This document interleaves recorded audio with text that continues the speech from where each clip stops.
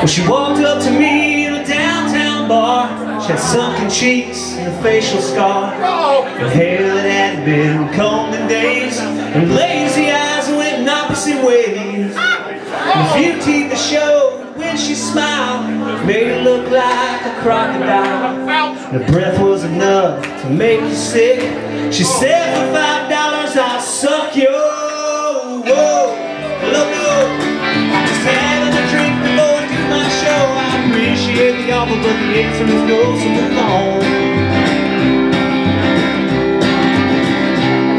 Well, she stared at me somewhat perplexed. I guess what I said hadn't set in yet, cause she put a bony hand on my thigh. Said, come on baby, let's go outside. But before I could reply, she was knocked to the floor by the burly bouncer who manned the door.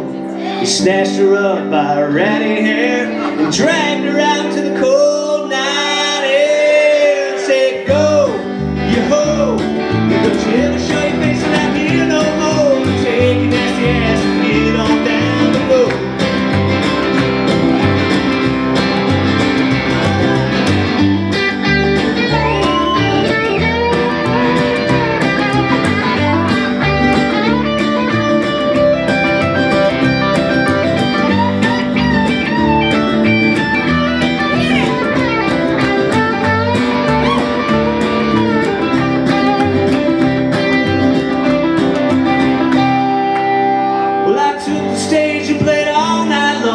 To a bunch of drunks who didn't like my songs. When I was done, I collected my pay, packed up my guitar and went on my way. Well, I ran into that old girl outside. She was stumbling out of somebody's ride. She had a busted up mouth and tears in her eyes, and I felt a bit of sorrow well up inside. So I reached in my pocket and pulled out my money, handed it to her and said, take it, honey. Get yourself some food and a place to rest, and clean yourself up cause you look a mess. Well, she wasn't sure if I was putting her on, or maybe I was a cop or a two-bit con.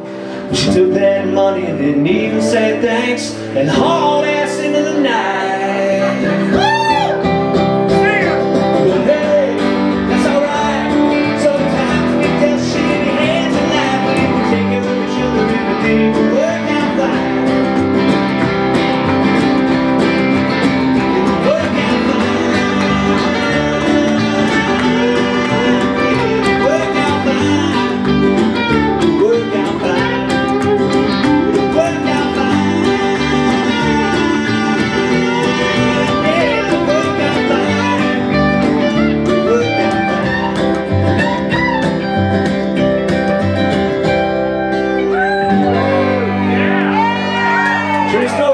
The door guy wasn't Ted, so don't get in a hassle when you leave here, I promise.